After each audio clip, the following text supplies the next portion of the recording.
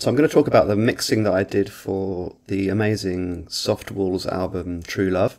So the solo project of Dan Reeves is called Soft Walls, and I've known Dan for a while. I've been a fan of his music that he's been putting out. He was really into the kind of DIY aesthetic and self-records his own music, and yeah, I've always been a big fan. He wanted to make an album that sounded the best of all of his albums in terms of the sonic quality. So the brief really that he gave me was to respect the not polished sound. This isn't pop music, it's kind of post-punk indie rock. It's not high definition super slick rock music or pop music, but Dan did want to be a step above his previous albums, which all have a lovely, really kind of quite crusty lo-fi quality because they were recorded on a 4-track Tascam or in quite crude lo-fi ways. And I love lo-fi, so I was really pleased to be involved in this mixing. Anyway, brilliant bunch of songs. I really recommend listening to the album. It was so fun to work on it. Dan was great. Dan sent me the Logic projects with some mix notes. Everything was organised. It was fantastic. Dan also did give me permission to sort of do additional production. It was a mixing plus some additional production brief, really. So that's great because I had